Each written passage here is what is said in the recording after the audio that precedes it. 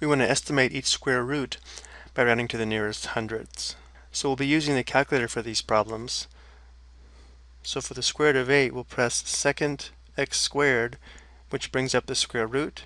Press 8, close parenthesis, and press enter. Running to the hundredths, this is going to be approximately 2.83.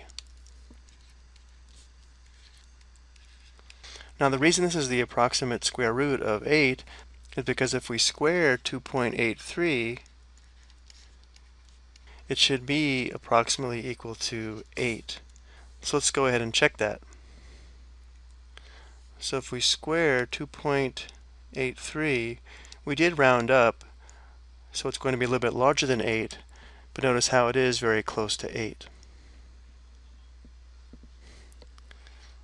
The next example, we have the square root of 62, so we're looking for the decimal approximation of a number squared that's going to equal approximately 62.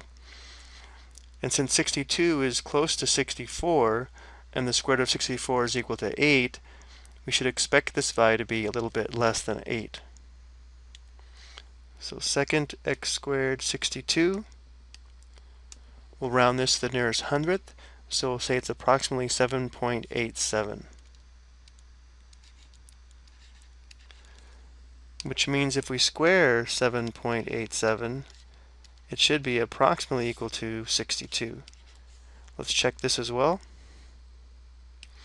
Notice how now we're rounding down, so this value is going to be a little bit less than 62, as we see here. Then for the last example, we have the square root of 4.3. Well, 4.3 is close to 4. The square root of 4 is equal to 2. So we can expect this value to be a little bit more than 2. So second x squared 4.3. Again, running to the hundredths, we would have approximately 2.07.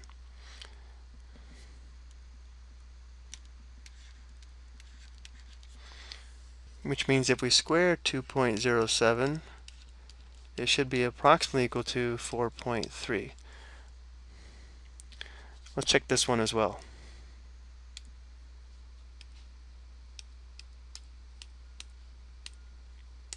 And again, we rounded down, so this value is a little bit less than 4.3.